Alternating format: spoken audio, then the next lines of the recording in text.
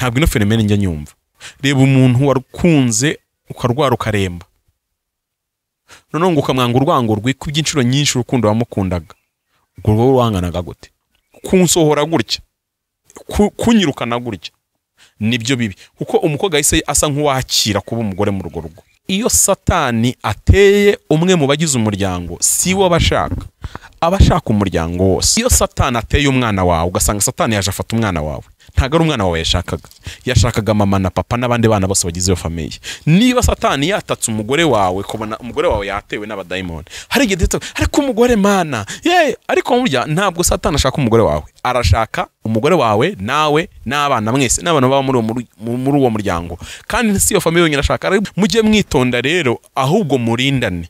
Umugabo arinda umugore, umugore arinda umugabo, umwana arinda ababyeyi, ababyeyi barinda abana. Satani yinjiye afata Dawidi, ariko nimurebe ibintu byose bibayeho mu muryango. Umuntu waguhemukiye ntagire gahunda yo kugusaba imbabazi cyangwa ngo yihane mu maso y'Imana ubibone, kumugarura mu buzima bwawe bitewe n'amarangamutima, nko kongera amasasu umuntu wakora ashaka guhuza. Abusalomu agaruka atari ukubera urukundo rwa se rumugaruye, atari ukubera ko yihannye akijijwe, ahubwo kuko se bamutaye mu mutega akamugarura. Nimwumva ikintu gikomeye yakoze, naje kugira ikibazo cyo kubaza Imana ngo urinde Satani niki cyangwa nindi. Igihe yansubizaga ibyo rero, nibwo yambwiye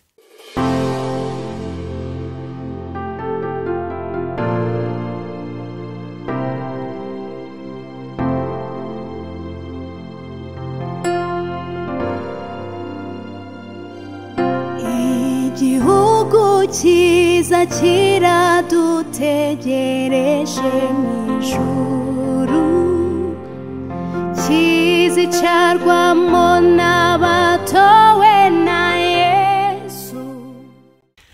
Amahoro y'Imana kuri wowe wahisemo gukurikira Beulah Uwashyingiwe, by'umwihariko budusanga ubwami n'amakuba, kwihangana no gucungurwa tubonera muri Kristo Yesu, kuko ibyo byose ko ari bine tubisangamo. Tuguhaye ikaze muri iki kiganiro cy'isange nawe Mana. Uyu munsi twari tumaze iminsi tubikora mu bundi buryo butari gutya, ariko ni mu buryo bwo kwicara tukaganira buracyakomeje. Nitwusogeza Pamphile, nago nijyanye ndi kumwe na madame najyango mu mwanya abasuhuze kandi nabibwire. Ni karibu. Ndabasuje mu izina ry'umwami wacu Yesu Kristo, amahoro atanga abe kuri mwebwe. Nitwa Liliane Kariza, Imana duhana umugisha. Urakoze cyane, reka twihute duhite tujya gusoma aho twari tubwireje ubushize. Tugeze mu gitabo cya kabiri cya Samweli, mu gice cyaho cya 10 na 11 na 12 twamaze kubona inkuru zivugwamo uko Dawidi yaje kugera ku bwami neza agatekana, ariko kajya yirara, ndetse kwirara kwe kuza kumukururira ibyago cyangwa se ibyaha ubwo yasambanaga na Mukawera ndetse akicisha Uriya. Tubona ikiganiro umuhanuzi yamushyiriye, cyangwa se uko Imana aje kwibwira umuhanuzi akajya kuvugana na Dawidi, kuko nyuma ko Dawidi akoze icyaha yari yicareye aratuza, n'umugore aramutwara. Bigaragara ko atari icyaha yakoze mu gitondo ngo umuhanuzi aze nimugoroba, ahubwo haciye iminsi, kuko mwumva scenario irimo yo gusambana no kujya kugira ngo umugore ajye kumenya ko yasamye. Ntabwo umugore amutenda mu gitondo ngo amenye nimugoroba. Aha harimo iminsi yo kujya gutumiza umuntu ku rugamba, ntago bamutumizaga mu munsi umwe arahageze, kuko nta modoka bageraga, n'uburyo intumwe igenda nigaruka. Ndashaka ko ibintu mu bitekereze ntimukabifate nk'ari ikintu cyabaye umunsi umwe ngo Dawidi akoze icyaha uwo munsi ngo Imana namuhana. Oya, ahubwo ni ikintu gifite interval ishobora kubigira hafi nko mu mezi nk'abiri icyaha Dawidi agituje cyangwa 3, kuko nyuma yo kwicwa kwa Uriya n'inkuru ikagaruka, noneho Dawidi yahaye umugore umwanya wo kubanza kuririra umugabo we, nabwo ni igihe nyuma bimaze gutuza aramuzana mugira umugore. Ibyo bintu rero ubwabyo ndashaka kukumvisha ko ntabwo guhana Imana kwa Dawidi ihana kuba Imana yarahanye Dawidi ntabwo cyari ikibazo cy'uko yakoze icyaha mu gitondo ngo wenda ngo batinze kucyatura cyangwa kukihana, ahubwo yaragikoze arakiryamana arakirirwana akimarana umunsi akijyana ku isabato gusenga, n'indi sabato ikurikiyeho ajyaho n'indi sabato ikurikiyeho, kandi ibyo yakomeje kubihisha. Mr. Nana bisobanurira abantu ku rwego rwo kumva ko hari igihe tuvuga ngo icyaha wakoze ntukihane ntukibabarirwa, akagira ngo wenda nicyo wakoze mu gitondo ukaba wagihanirwa saa sita, maybe cyangwa birashoboka ko umunsi washira cyangwa 2 cyangwa 3, kuko na Dawidi ntabwo Imana isimuhana muri icyo cyumweru cyangwa muri uko kwezi, ariko Imana afashe icyemezo gikomeye nyuma y'uko Dawidi icyaha gitwikiriye burundu kikamiramira burundu nkaho kitazigera kibukwa. Nagira ngo tugarukire muri iyo nkuru tuyigaruke inyuma gato tuze gukomeza imbere, kuko nyuma y'uko umuhanuzi abwiye Dawidi akamubwira ngo wakoze ibi na gutya, Dawidi yarihannye, ariko kandi Imana iramubwira ngo ni hahandi ntabwo ngo tizava mu rugo rwawe. Rero twagarukiye aho Dawidi amaze kwihana, naho Imana imaze kumubabara, ariko aramubwira ngo byo icyo nkuhore ndakubabariye, ariko umwana uzavuka we nzamwica, kandi n'inkota nizava mu rugo rwawe. Kwihana kwa Dawidi twabibonye muri Zaburi ya 51, uko Dawidi yihana bimuhesha kubabarirwa ibyaha, ariko ingaruka zo zirakomeza arwana nazo. Nizo tugiye gutangira noneho kugira ngo byumvikane neza. Mu gice cya 13 tugiye kumva noneho ingaruka zazanywe na cyaha, nubwo Dawidi yababariwe ariko aracyarwana nabyo, agiye gukomeza arwane nabyo. Niyo mpamvu nkomeza kwinginga abantu, mwabakozi b'Imana mwe, nimwirinde kuko Imana irera. Ibi mugenda mubona ibintu umuntu agakora ikintu agatera amarira, agatera abantu agahinda kenshi, akimiramiza akabihwanya, akajya mu cyumba katura cyangwa akagera gutakibira ko birangiye. Hari ibintu by'Imana bitarangira gutyo, ahubwo igutegerereza kugira ngo uzafeke ingaruka zabyo. Ni byiza ko twirinda ibyaha, wanakigwamo rikaba ari ishyano rikugwiriye, ariko atari ikibazo cyuko wagiteguye. Nimunyemerere dusenge. Mama Sharma dufashe gusoma mu gice cya 13, turasoma 13, dusome 14 ndetse dusome na 15. Imana iduhana umugisha.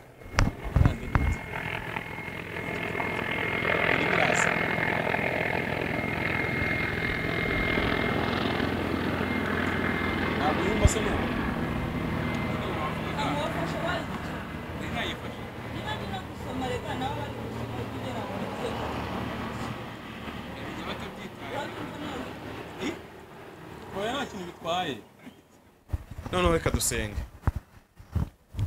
Mana, mu izina rya Yesu ndagushimiye kuko waduhaye umwana wawe Yesu kugira ngo apfe tubone ubugingo. Ndagushimiye kuko wandikishiriza ijambo ryawe kugira ngo ridugure twege basohowe n'imperuka y'ibihe. Ndagushimiye kuko wabanye na Dawidi n'uyu munsi ukaba ukimwirata, kandi Dawidi ari umunyabyaha bingana gutya. Ndagushimiye kuko imbabazi zawe. Ibi niho wabyandikiye ku nzigo wari ufitiye Dawidi, wabyandikiye kugira ngo bitubere icyapa kituburira, bitubere imbuzi ihora isona mu mitima yacu no mu matwi yacu kugira ngo tudakora ikibi. Ndakwinginze banatwe muri iki kiganiro, kandi umwuka wera atubeho cyane. Umwuka wera utwuzure, dusobanurire ibi bintu, kandi n'udukurikiye yumva ijwi ryawe mu buryo bw'umwihariko. Urakoze, mbisabye Imana mu izina rya Yesu, amen.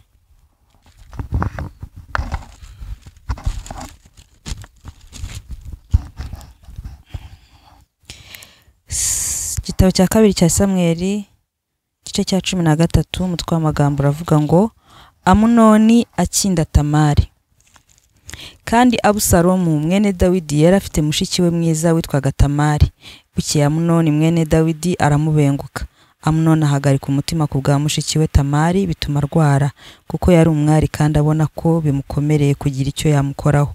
Amunoni yari afite inshuti ye yitwaga Yonadabu mwene Shimeya mukuru wa Dawidi.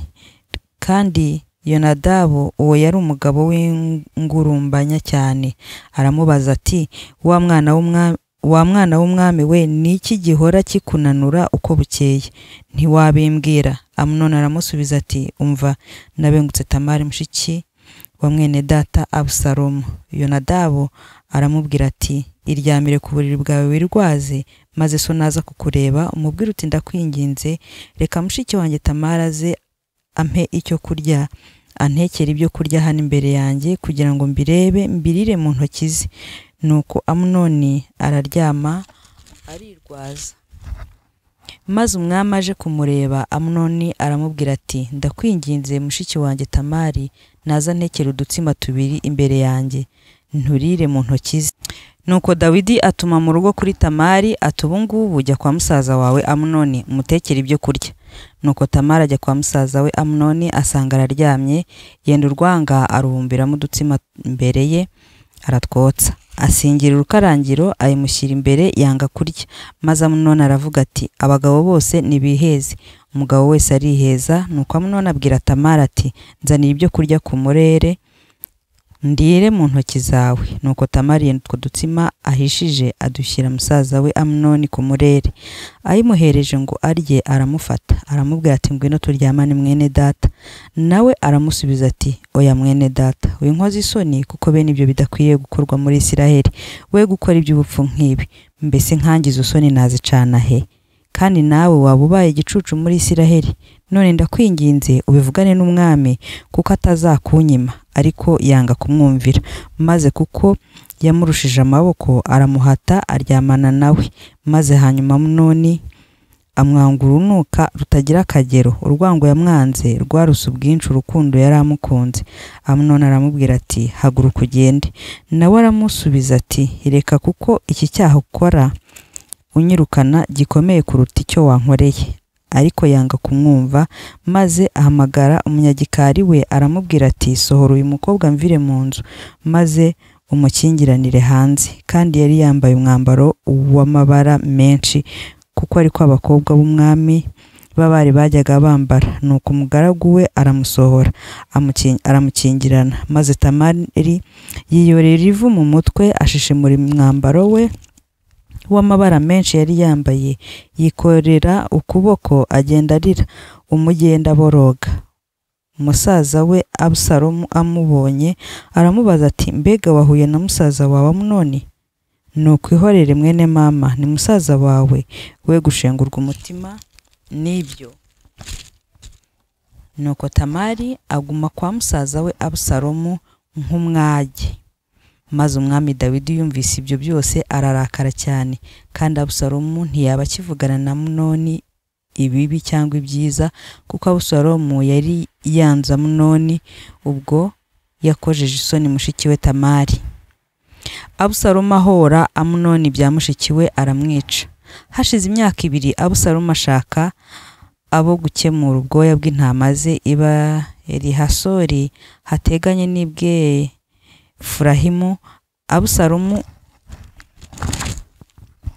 ararika abana b'umwami bose. Bukeye yajya ibwami abwira umwami ati ubu mugaragu wawe mbonye abo gukemura ubwoya bw'intama zanjye, ndakwinginze nyagasani jyana n'umugaragu wawe hamwe n'abagaragu bawe. Umwami abwira Abusalomu ati oya mwana wanjye, nta kitujyana twese tutakurushya. Abusalomu aramuhata ariko yanga kugenda, ahubwo amusabira umugisha. Abusalomu aramubwira ati nuko rero nutaza ndakwinginze ohereza mukuru wanjye Amunoni aba ari we tujyana.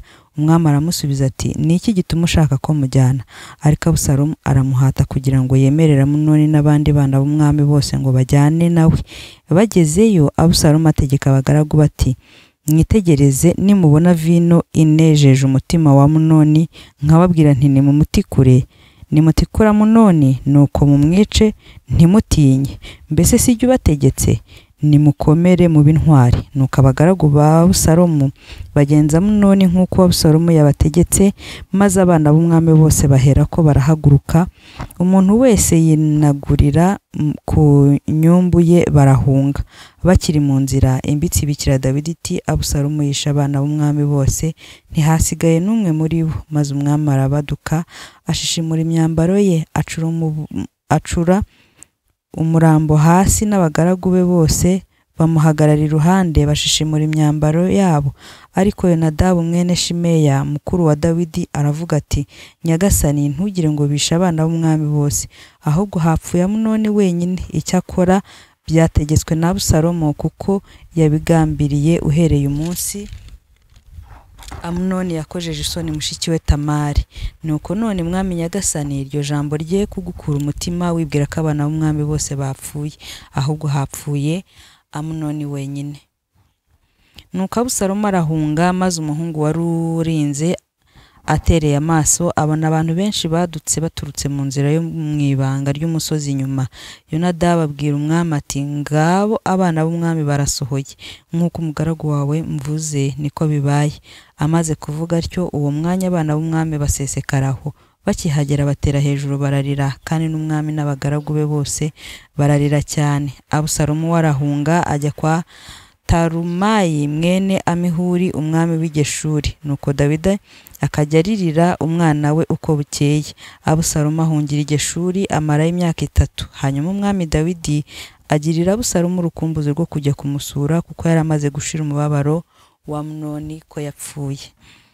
Abusalomu yiyunga na Dawidi. Bukeye Yowabu mwene Seruya amenya ko umwami akumbuye Abusalomu. Yowabu ahera ko atuma intumwa Itekowa avanayo umugore w'umunyabwenge, aramubwira ati, ndakwinginze ihindure nk'uwirabuye, wambara umwambaro w'ubwirabure kandi we kwihezura, ahubwo use n'umugore umaze igihe kirekire wiraburiye ba nyakwigendera, maze ujya ibwami ukaba ari kubwira umwami. Yowabu ahera ko amubwira ibyo ari buvuge. Nuko uwo mugore w'Itekowa agitangira kuvugana n'umwami yikubita hasi yubamye, aramuramya aravuga ati, ntabara nyagasani. Kata gatoya nsubiramo aka kantu neza. Nuko uwo mugore w'Itekowa agitangira kuvugana n'umwami yikubita hasi yubamye, aramuramya aravuga ati, ntabara nyagasani. Umwami aramubaza ati, ubaye iki? Aramusubiza ati, ndi umupfakazi rwose, umugabo wanjye yarapfuye, kandi ndi umuja wawe, nari mfite abana b'abahungu 2. Bukeye bombi bajya ku gasozi barwanirayo, kandi nta wari uhari wo kubakiza. Nuko umwe asogota undi aramwica. None sinakubwira, umuryango wose uhagurukiye umuja wawe, kandi bariho baravuga ngo ni ntange gatozi bamuhora mwene se yishe. Nguko uko bagiye kurimbura umuragwa nawe, uko niko bashaka kuzimya ikara nsigaranye, ngo badasigira umugabo wanjye izina cyangwa umwuzukuru ku isi. Umwami abwira uwo mugore ati, hoshi subira iwawe ndi butegeke ibyawe. Uwo mugore w'Itekowa abwira umwami ati, mwami nyagasani, icyaha kibe kuri njye no ku nzu ya data, umwami ye kugibwaho n'urubanza ndetse n'ingoma ye. Umwami aravuga ati, nihagira ukubwira ijambo ryose umunzanire, ntazagusubiraho ukundi. Umugore ahera karamubwira ati, ndakwinginze nyagasani, ibuka Uwiteka Imana yawe kugira ngo umuhoza atazongera kurimbura ukundi bakica umuhungu nsigaranye. Umwami aramusubiza ati, ndahiye Uwiteka uhoraho, nta gasatsi na kamwe k'umuhungu wawe kazagwa hasi. Uwo mugore aravuga ati, ndakwinginze umuja wawe, ngiye icyo mbwira umwami databuja. Ati, ngaho mbwira. Umugore aravuga ati, niki cyatumye urundurira iyo nama ku bantu b'Imana? Kuko umwami niba avuze iryo jambo asa n'utsinzwe n'urubanza, kuko umwami atagaruye umuntu we yirukanye. Twese tuzapfa duse n'amazi amenetse hasi atakiyorwa ukundi, kandi Imana nayo ubwayo ntihutiraho gukuraho ubugingo, ahubwo ishaka uburyo kugira ngo uwirukanywe atabuciwe nayo. Nuko none nzanywe no kukubwira iryo jambo, kandi igitumye nza bitewe nuko abantu banteye ubwoba. Umuja wawe niko kugira nti, ngiye kwivuganira n'umwami, ahari umwami yakwemera gukora icyo umuja wamusabye.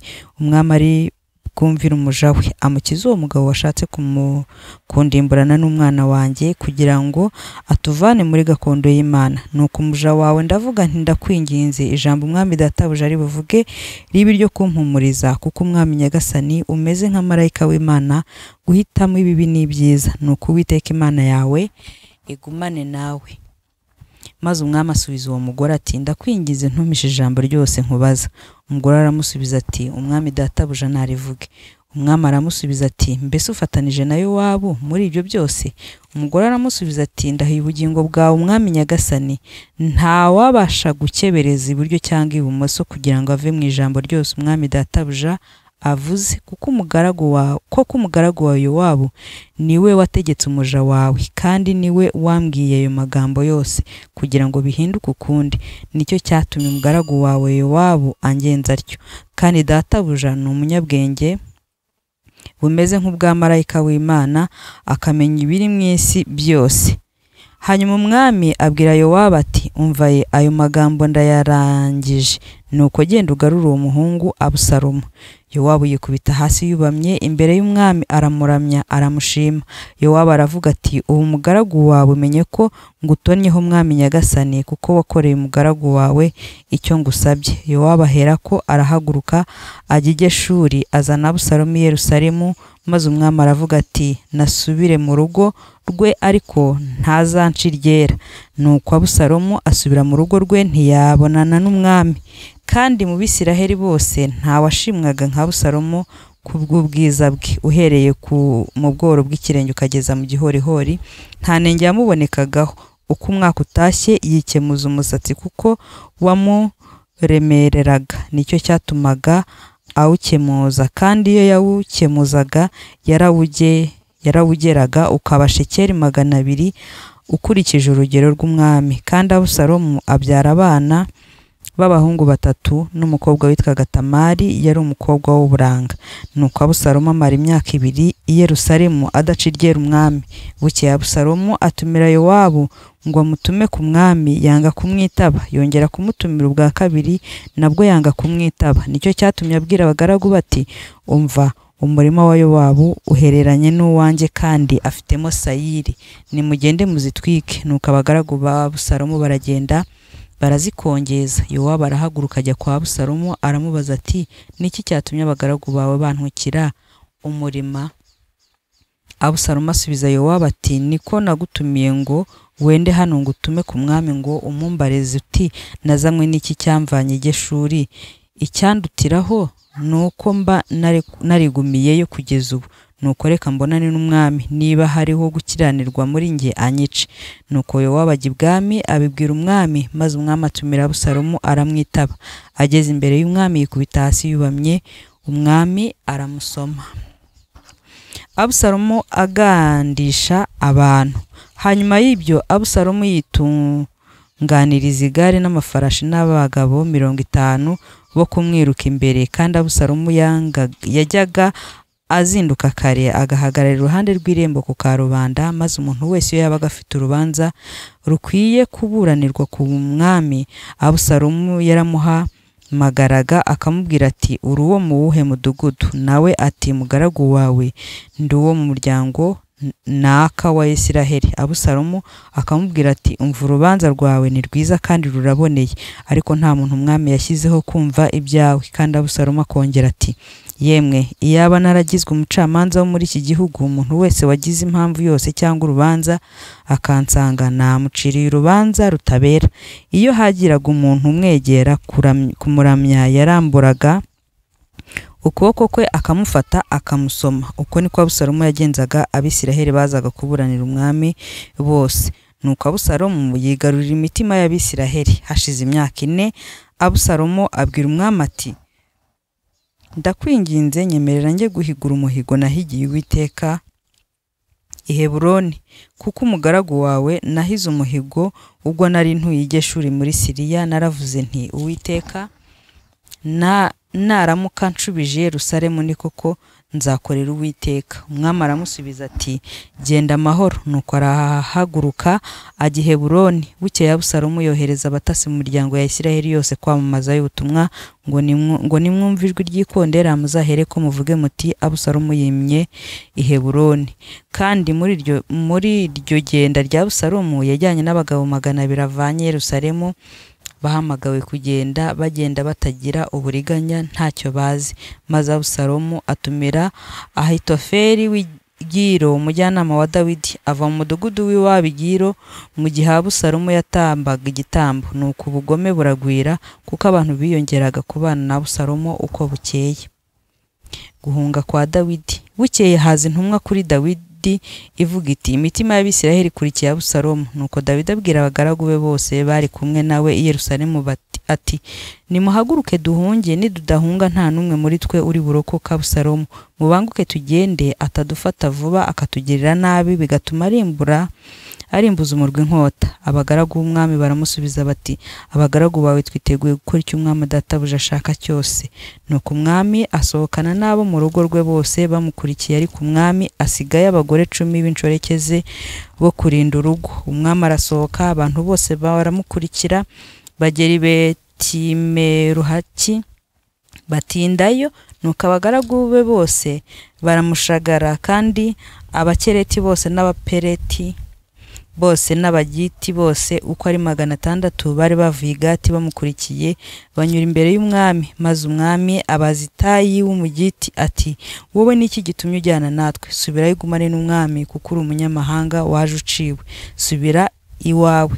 Mbese ko waje ejo, none nabasha ne kukubwira ngo usezerane natwe hirya no hino ubwo ngiye kujya aho mbonye hose? Subirayo usubiraneyo na bene so, imbabazi n'ukuri bibane nawe. Itayi asubiza umwami ati ndahiye Uwiteka uhoraho n'ubugingo bw'umwami databuja, aho umwami databuja azaba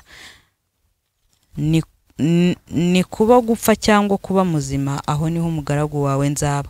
Dawidi abwira Itayi ati genda wambuke. Nuko Itayi w'umugiti yambukana n'abantu be bose n'abana bari kumwe nawe. Igihugu cyose gicura umuborogo n'ijwi rirenga, abantu bose barambuka, kandi n'umwami yambuka akagezi kitwa Kidironi. Nuko abantu bose barambuka bakereye inzira ijya mu butayu.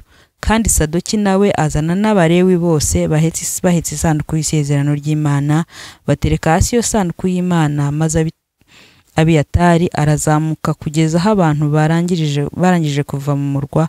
Umwami abwira Sadoki ati subiza isanduku mu murwa, nindamuka mbonye imbabazi ku Uwiteka azangarurayo, kandi azayinyereka n'ubuturo bwe. Ariko nambwira atya ati sinkwishimira, dore ndi hano nangenze uko ashaka.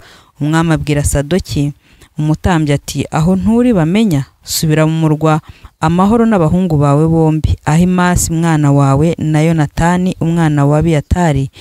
Dore nzategerereza mu byambo byo mu ishyamba kugeza aho muzantumiraho inkuru y'izimpamo. Sadoki na Abiyatari niko guheka isanduku y'Imana, basubiza i Yerusalemu bagumayo.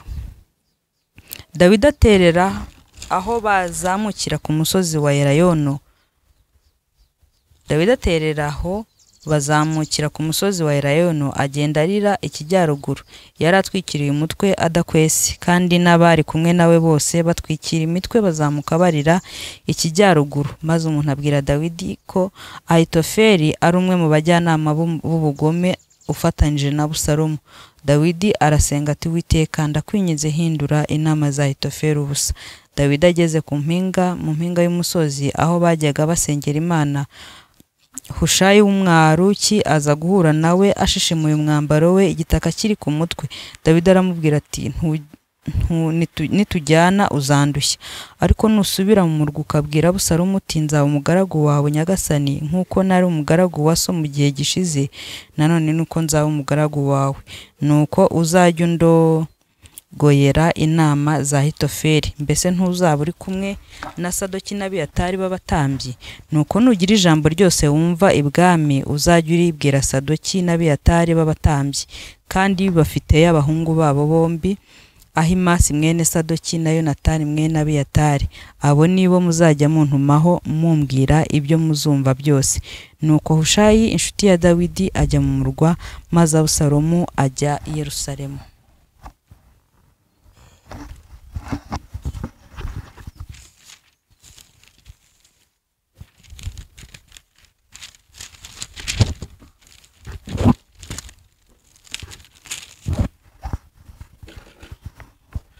Urakoze cyane kudufasha gusoma. Ni inkuru reka mvuge ngo y'incamugongo. Ntekereza ko irari ryose Dawidi yagize arigirira muka Uriya, iyo ajya kumenya ko rizarangira ryinjije ibi bintu mu rugo, ntabwo ari buzabitinyuke. Ntabwo yari uzanabirote mu nzozi ngo abyakire.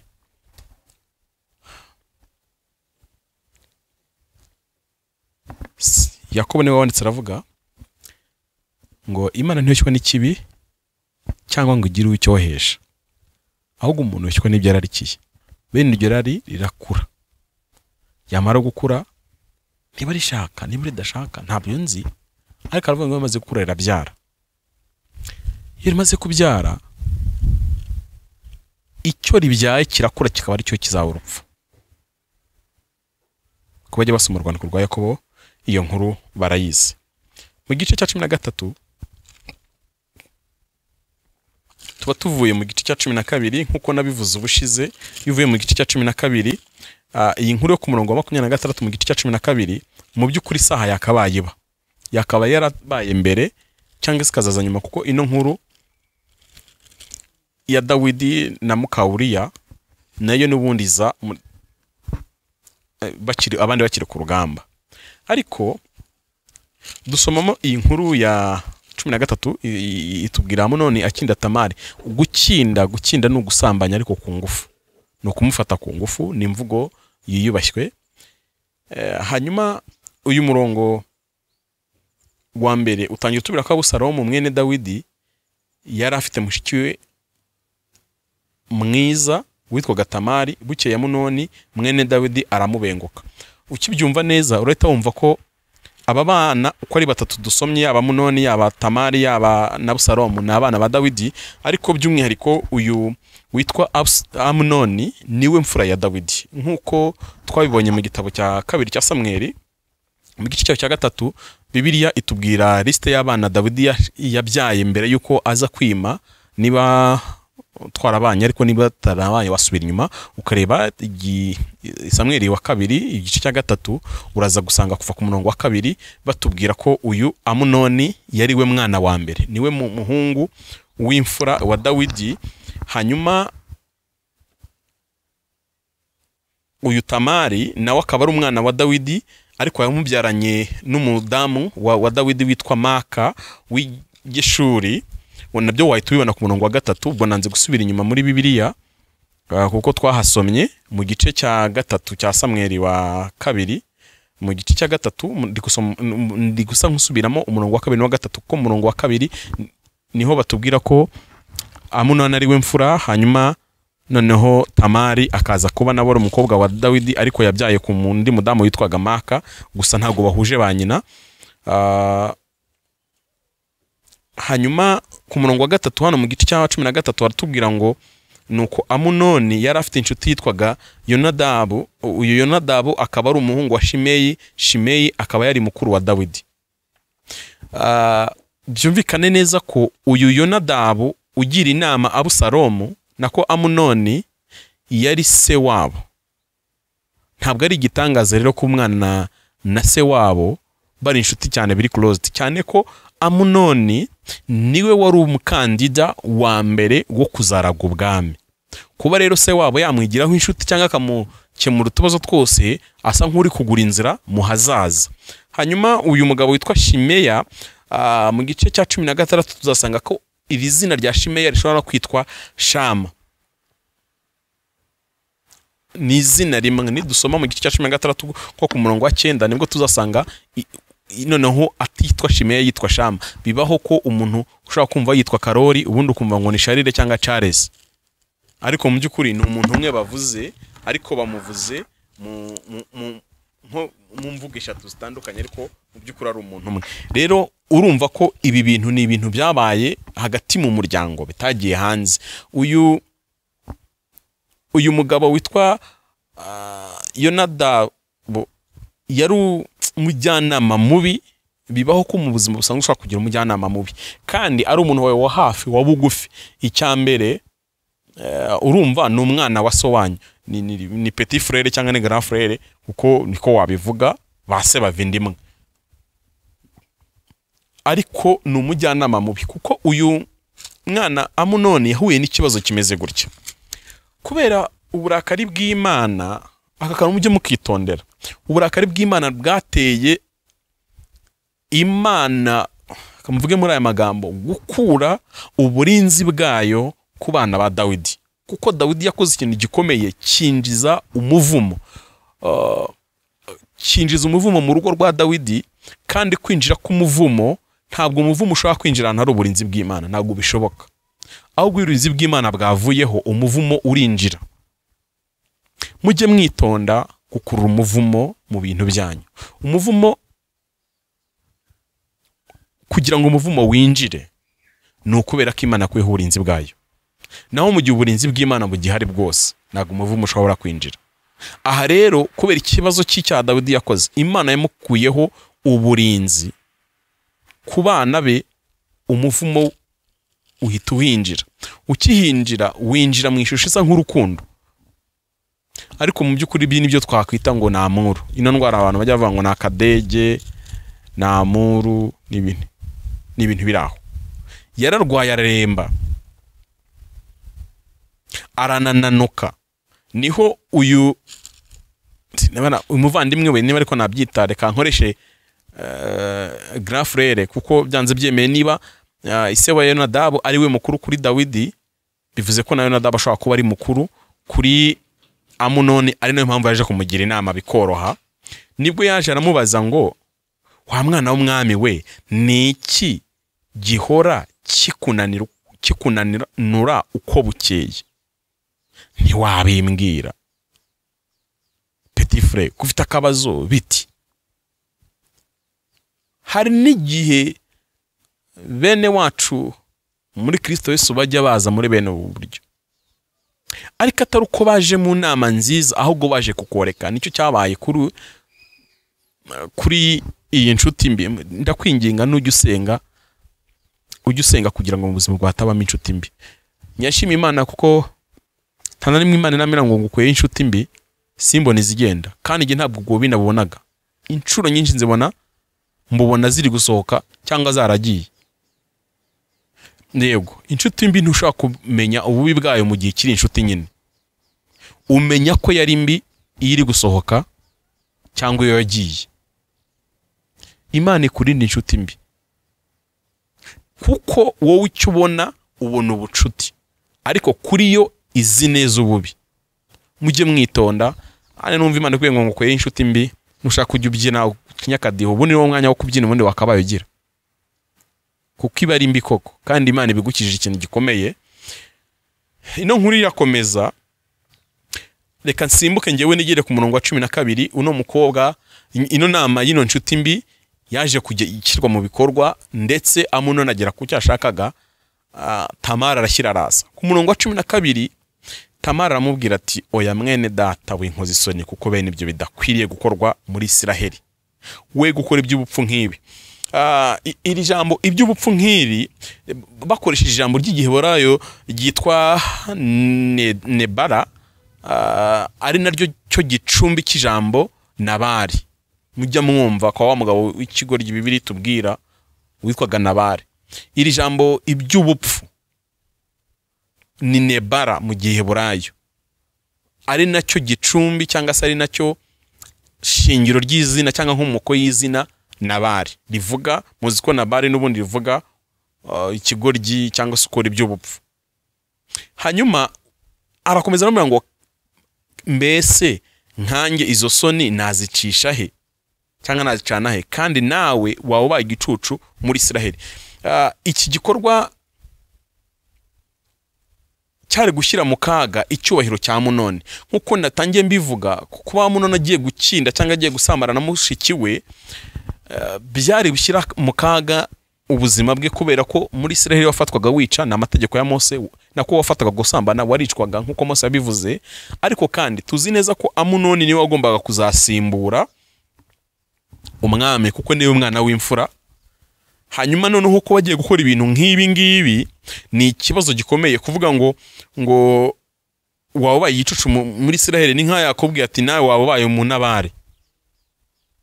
Umuntu ajya kubwira, hari imvugo z'abateolojiye bashaka kuganira bagutuka ntumenye ko apfe kugutuka. Wenda hari nk'izo baziranyeho cyane nk'abakorinto, nk'iyo umuntu akubwiye ngo ngura umuntu n'umukorinto abakubiye kenshi ko ari umusambanyi cyangwa ari umuntu nyine wikundira ibintu by'uburaya biri aho ngaho. kubera ko yari imvugo gukorentiyaniza nicyo bivuze. Hanyuma rero no kuba umunabare nabwo bivuze ko bose uri igicucu muri Isiraheli mu yandi magambo. Ariko ibi bintu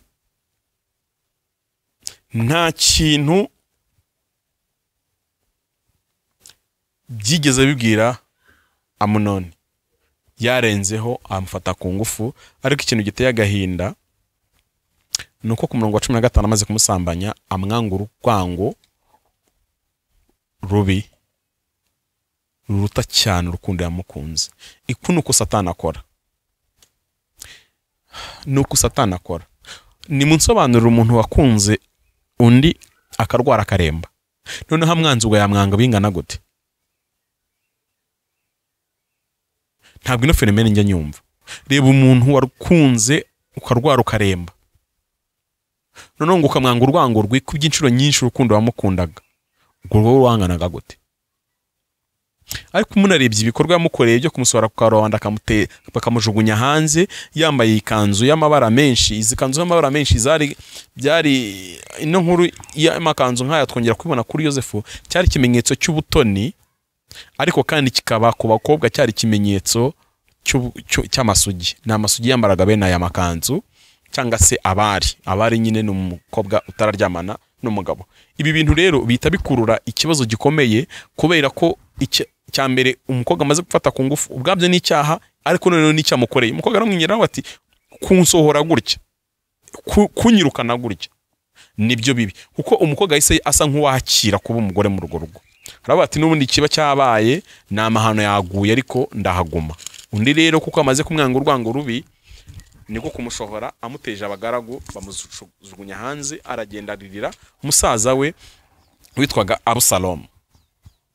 Abusalomu abibonye, ibi bikunda gutuma ntekereza cyane ku bintu bitwa caractère psychologique, cyangwa se ukuntu imiterere y'abantu, izi kamere z'abantu ziteye. Ariko kamere itari kamere y'icyaha, kuko umuntu ashobora kugira kamere y'icyaha akagira na kamere y'imiterere, uko ateye gusa, uko responding ibintu. Hari abantu baba muri caractère psychologique baba primaire, n'abantu bareactinga vuba. Iyo umubabaje ahita akubwira cyangwa akagira icyo akora. Ariko hari aba secondaire, umubabaza agahita aseka akora nta kintu cyabaye, nta kibazo, ariko akabibika mu mutima. Ku buryo nyuma y'imyaka 2 Abusalomu ku murongo wa 23, hashize imyaka 2, ni Abusalomu yishe Amunoni. Akenshi nuko aba secondaire bateye muri caractère psychologique, ntago arakaranga ahita bikwereka, arakwihora akabibika. Mu gihe utabikeka ukabona arakigaro cya kintu. Naho aba primaire nta mwiza muri bo, kuko kamere zitakijijwe n'imbi, ariko namba nabo yarakaye arakubwira akagutonganya ariko bikarangira. Ariko aba secondaire ntumenya ko yishimye cyangwa ikintu cyamubabaje, arakwihorera. Nyuma y'igihe kikazagaruka cyabaye kibi. Nicyo kintu Abusalomu yakoze. Ahita abwira mushiki, yo mbese musaza wawe yakubabaje bingana gutya? Pole mushiki wanjye, wowe iturize, genda gumire mu rugo wikibabaza. Mbese umurongo wa 21, Dawidi ararakara cyane. Ariko nubwo arakaye, mwumva ikintu ikibazo kibamo. Dawidi nta reaction agira, nta cemeza afata nk'umubyeyi cyangwa nk'umwami, kuko ikintu gikozwe ni amahano. Yagombaga kugira guhana nk'umubyeyi cyangwa gahana nk'umwami, byose arabyemererwa. Ariko hari no biterwa nuko nawe azama amabi yakoze. Sometime muri byari nyaravuga ngo Satani yanyibukije gukiranirwa kwanye nshaka kunyihebesha. Hari igihe ukora icyaha Satani akajya ahora agarura ibintu bisa nacyo, kugira ngo mbese amere gushorogotora.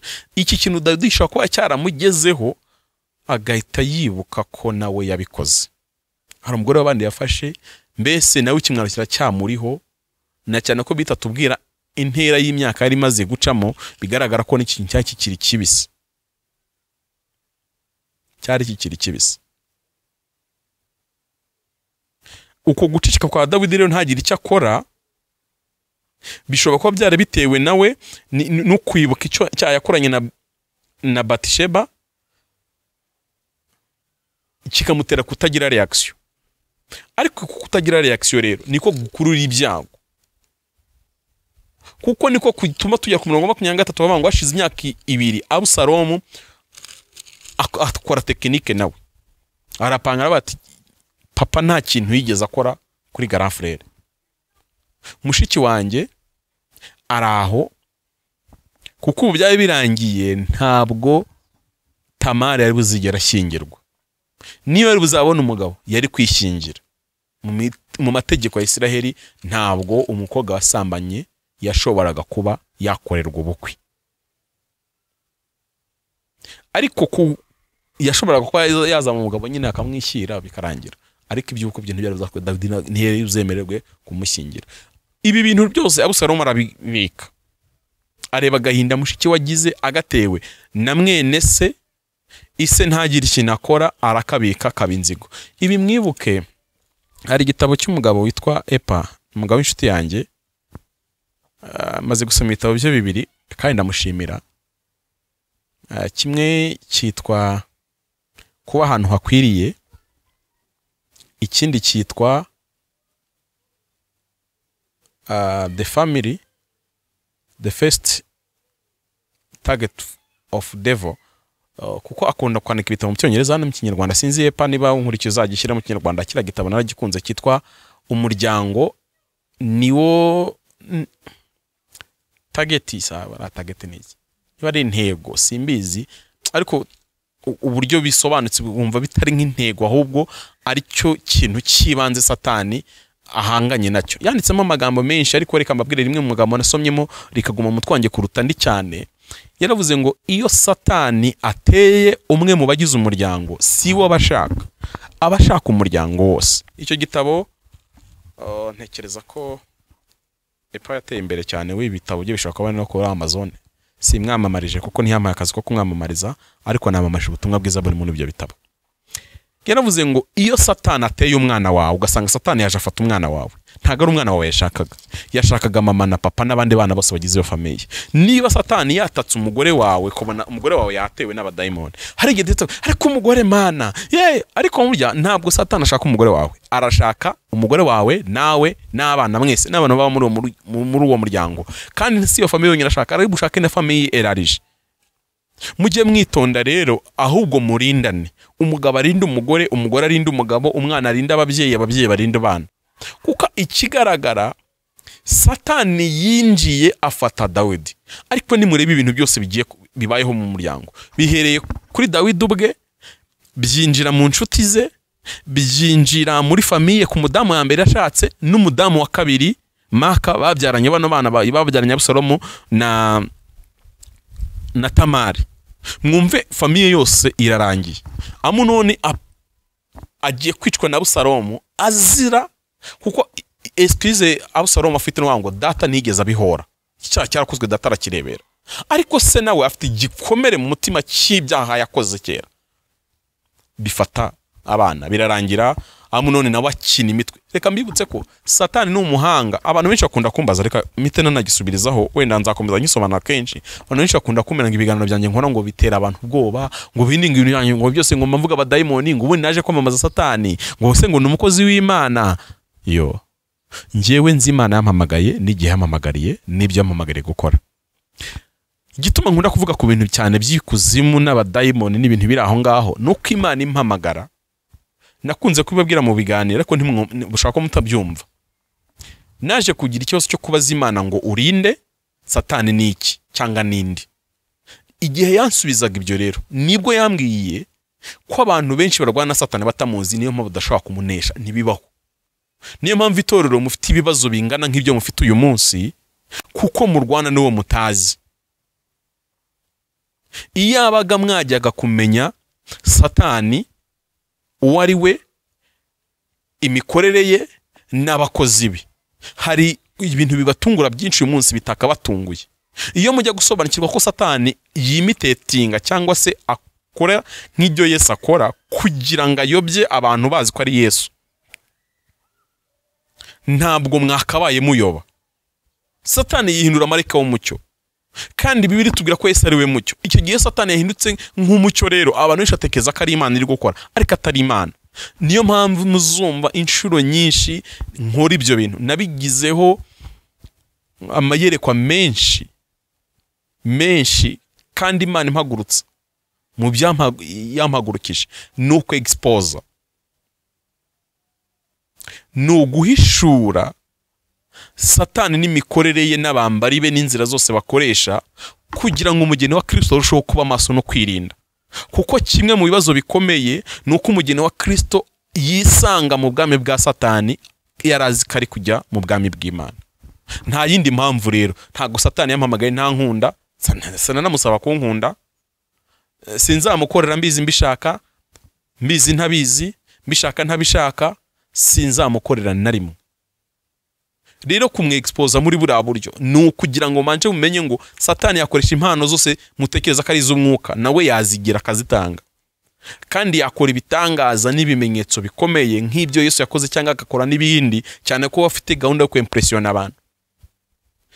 Naha rero ni mwumva ukuntu Satani abasha kwinjira mu bitekerezo y'umuntu. Haba ariko Pamfi ubona ukuntu Dawidi yarebye mushiki we bamufata ku ngufu akabyihorera. Buriya so ni umuntu uko kugira umutima. Mwibuka aka kantu, Abusalomu ngo ari umusore mwiza cyane nkuko twabisomye, yari mwiza ku buryo ngo niyo yatambukaga Abisiraheli baramurangariraga. Noneho akagira ngo n'imisatsi kura vuba vuba cyane ku buryo buri mwaka yogoshishaga, kandi imisatsi ye yarayigurishaga ku biro. Ntago mushaka kumva ubwiza bw'uno muhungu, ariko nimutekereza kuri mushiki w'ubwo yari mwiza. Noneho Bibiliya yavuye ngo Tamari yari mwiza cyane, yari mwiza cyane. Bishoboka ko ari nacyo kintu Satani yinjiriyeho kwa Munoni, amugateshaka mushiki wawe ni mwiza pe, oye ni mwiza.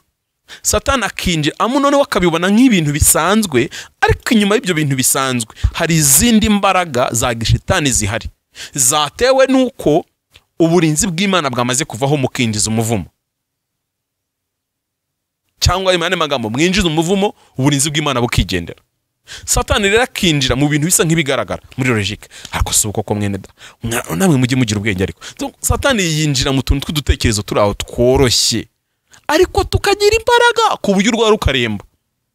Udutekerezo tworoshye, mushaka ko sister wawe ni mwiza, Tamari uriya mukobwa ni mwiza pe, ukumva nta gatekerezo. Ariko ikizakubera ko inyuma yawe hari imbaraga z'abadayimoni, nuko karoroshye ariko kakuhindukirira umutwaro utabasha kwitura, ku buryo udashobora kurya ngo byibuhe, ku buryo udashobora ko nta kintu kibaho.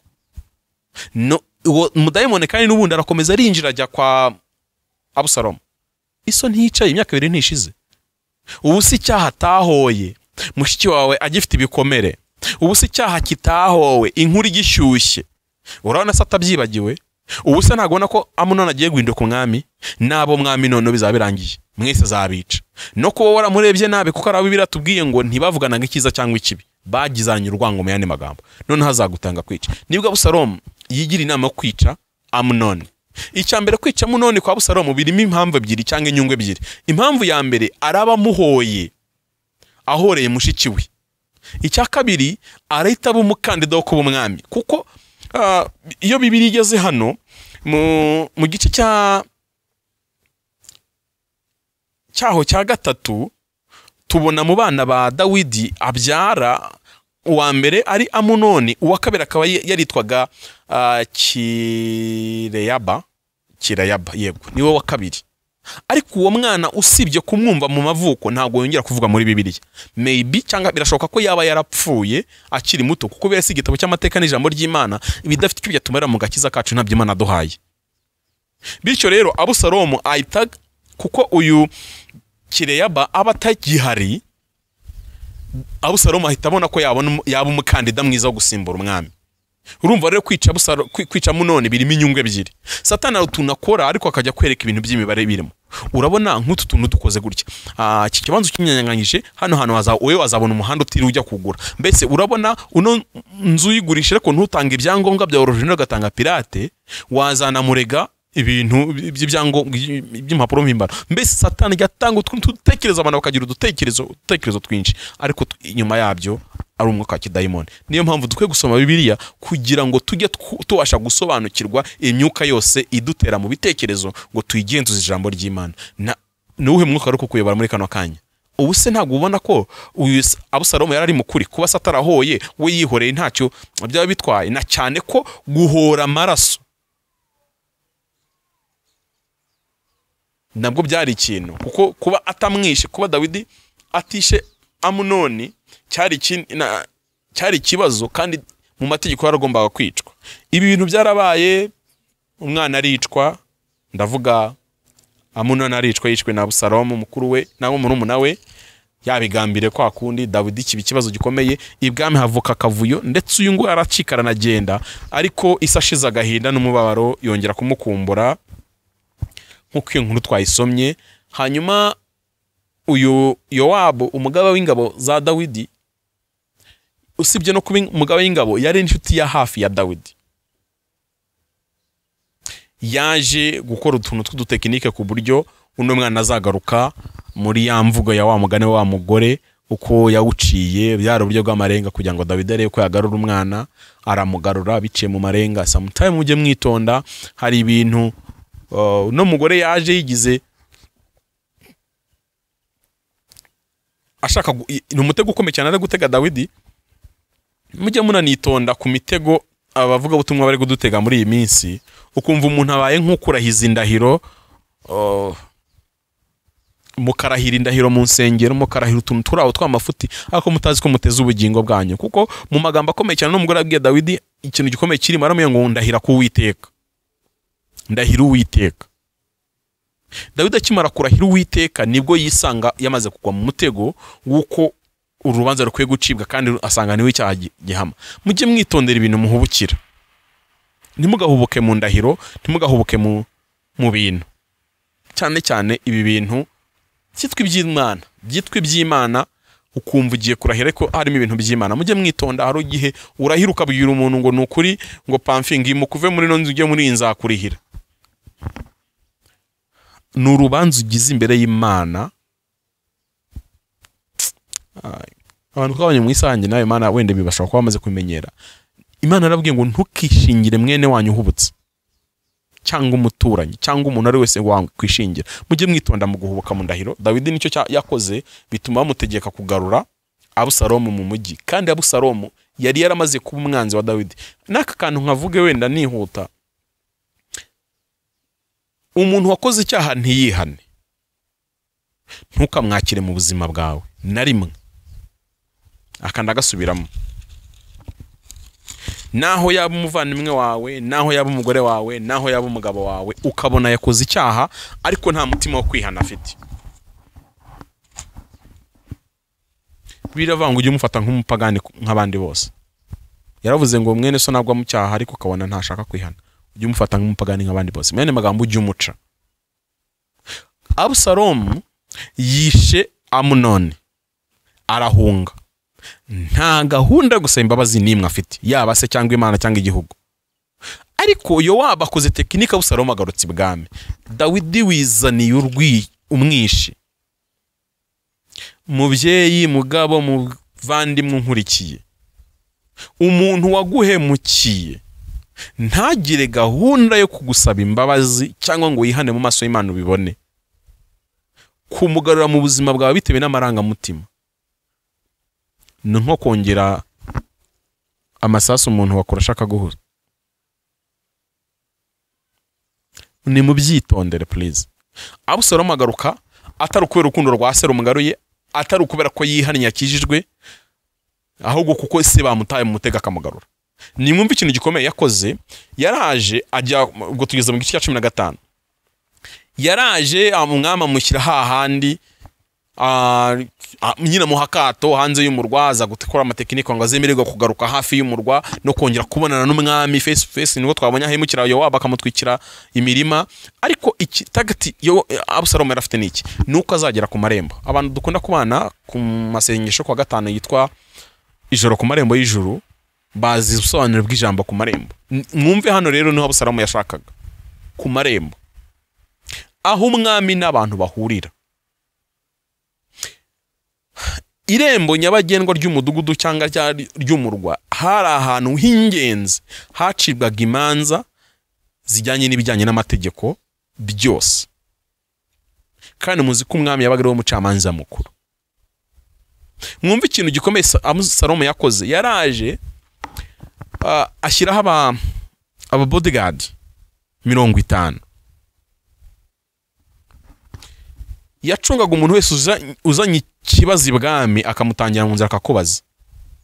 kandi mwibuke neza ko Abusalomu ngo yari umusore mwiza hari igihe mutima tubanga abantu beza na Bibiliya irabazi n'Imana irabazi abantu beza. Abusalomu yakubona uri umukecuru aho umutindi wiki agatagobera yo uraho nyogoko uraho ibibazo, noneho wareba urugwiro uyu muntu akwakiranye, wareba ubwiza bwe n'ukuntu ari umusitari, shaka avuga uti ni Imana yajyanye nanjye byahe byo kajya ko ari umudayimoni uri muri Abusalomu uri kuguhobera, ko umudayimoni uri muri Abusalomu yarafite gahunda yo kuzazinura Abisiraheli bose umwami wabo Dawidi. Abusalomu iki kintu yaragikoze, umwaka urashira, indi ibiri irashira, imyaka inishize igihugu cyose cyaramaze kumukunda, kuko uwo yahaye keya, kandi uko biri kose ikibazo cyose umuzaniye yitaga agiye gukemura muri faveri yawe atitaye kuwurega. Byatumye abantu bose bamukunda, nibwo aza kugambana igihugu aragifata, erega aragifata igihugu. Abusalomu aragifata, apanga gahunda yo kwica se Isarahunga. Muri iyi nkuru izakurikiraho muri 16, 17, 18 hariho abantu tuzasubiramo cyane, ariko arontari burenge ntavuze. Uyu mugabo witwa Ahitofeli wari umujyanama wa bugufi wa Dawidi, yari umwe mu bajyanama bakuru ba Dawidi. Niba mwibuka neza dusoma inkuru za Dawidi na Batisheba, Ahitofeli niwe wari sekuru wa Batisheba. Mwumve neza, Ahitofeli yari we mujyanama mukuru w'umwami. Simbizi ibintu bya politike ukuntu kwisi bigenda ngo mbe navuga ngo president wahangaha ngo umujyanama mukuru ninde, ariko umujyanama mukuru w'umwami aba ari umuntu ukomeye biruta twebwe bana barubanda ufite uzi.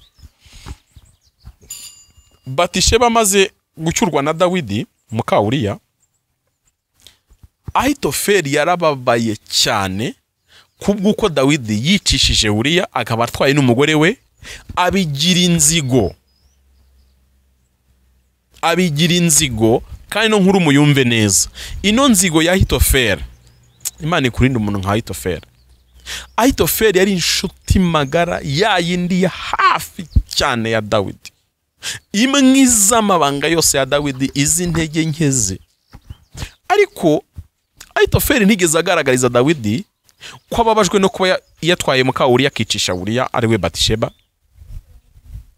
Hanyuma umwaka urashira, uwa kabiri urashira, ntago tuzi neza imyaka yashize, ariko ntiri munsi y'itandatu. Kubera iki? Kuko harimo imyaka ibiri Amunoni akinze Tamari, Abusalomu akabona kumwica, yamwishashe imyaka ibiri. Kandi iyo myaka ibiri Dawidi yari amaze gusambanya muka Uriya kera byarabaye. Hari n'indi myaka ine se, ahubwo hari n'indi myaka 7 uyu Abusalomu yarahunze n'indi agarutse, ubwo ntibaye 7 yose hamwe n'9. Mwumve neza ko uyu Ahitofeli yararwaye Dawidi inzika y'imyaka irenga 10. Akomana na Bibiliya koko itugaragariza n'abapagane ko tutajya tubasha kubona ngo tore uburemere bwabyo. Hari igihe umunsi umuntu aguhemukira akantu kare kamaze amezi 5-10, Ahitofeli yahemukiye Dawidi ku nzigo amurwaye imyaka irenga 10. Ariko ubundi wa Ahitofeli ajya gasenga agafashwara imyaka 10 arwaye Dawidi ino nzigo. Rero okaziyo nto yabonye niyo gufatanya n'uyu muhungu wa Abusalomu kwa ngo bazice Dawidi, kandi ni cyo kintu cyatumye Dawidi mu isengesho yasenze abwira Imana ngo Uwiteka Mana undinde Ahitofeli, kubera ko mu bintu Dawidi yarazi neza, yarazi uburyo Ahitofeli azi imibare mu mutwe. Ahitofeli ari umuntu uzi kwanariza akantu n'akandi. Inama Ahitofeli ntiyajyaga ifeiringa, niyo mpamvu yarabaye umujyanama w'umwami imyaka myinshi. Rero mu bibazo bikomeye cyane Dawidi yari afite ikibazo cy'uko kuba umujyanama we mukuru agiye, ubwo birangiye Abusalomu azamushobora rwose. Niyo mpamvu mwumvisha ari gusenga aravuga ngo Mana undinde inama za Ahitofeli. Imana ikurinde inama za Ahitofeli, inshuti yawe yabugufi ikuzi ariko ikurwaye inzika imyaka 10. Ndifuza ko dusenga muri kano kanya kugira ngo Imana idukurireho imivumo yinjiye mu buzima bwacu bitewe n'ingaruka z'ibyaha twakoze. Ariko kandi gikomeye, Imana idukureho inshuti mbi. Ahitofeli yajya kubona amahirwe yo kwica mbere, Dawidi yari kubikora, ariko arabirindira bikamara imyaka 10. Mwumva inshuti mbi ingaruka zitera ku buzima bw'umuntu. Ibindi muzagenda mubibona cyangwa tuzabibona muri mu kiganiro gikurikira, nibwo tuzabona neza uburemere bwa Ahitofeli. Ubu none kumubabwira gutya ntago mushaka kumwumva. Ahitofeli abika inzika yuko umwuzukuru we yiciwe umugabo akanatwarwa, ayibika imyaka 10. Niyo mpamvu ahisemo gukora ibi bintu. Ntabwo ngiye muri zino nkuru z'abagiti, abagiti n'abantu n'abafilisita, nubwo ko abafilisita bwagiye bufatanya na Dawidi n'abandi. Izo nkuru nazo zari nziza kuzisoma ariko igihe cyagiye. Ariko Imana ikurinde inama za Ahitofeli. Mana mu izina rya Yesu ndagushimiye. Urera kiraniko byose ntuhinduka uko ari kirane kuri zahora. Ndakwinginze Mana, tubabarire, udukureho ingaruka zinjwe n'ibyaha twakoze. Hari imivumo, hari imiryango, hari ibikuta byasenyutse ku buzima bwacu bitewe n'ibyaha dukoze. Ariko ngera utwubake Mana, ongera utwubake kuko uri umutunzi w'imbabazi. Umpamagara warambwiye ngo babari ibyaha n'ibicumuro no gukiranirwa, ufite kugira neza kwinshorano wawe imbabazi, wibuza kugira nabi, ufite kugira neza kwinshi. Uri Imana y'urukundo n'ubuntu. Ndakwinginze ni muri aka kanya wongera ugaragaza imbabazi zawe zidashira iteka, ubabarira abantu bawe. Kandi turakwinginze Mana, uri umurinzi wacu wo kwizerwa, uri igihome cyacu, uri ingabo idukingira. Turinde inama za Ahitofeli, turinde abajyanama babi nk'aba bagiye kugira inama Amunoni. Turinde inzigo nk'iya Abusalomu, uturinde inzigo nk'iya Ahitofeli. Urakoze kuko wumva gusenga kwinga kwacu. Bisabye Imana mu izina rya Yesu. Amen.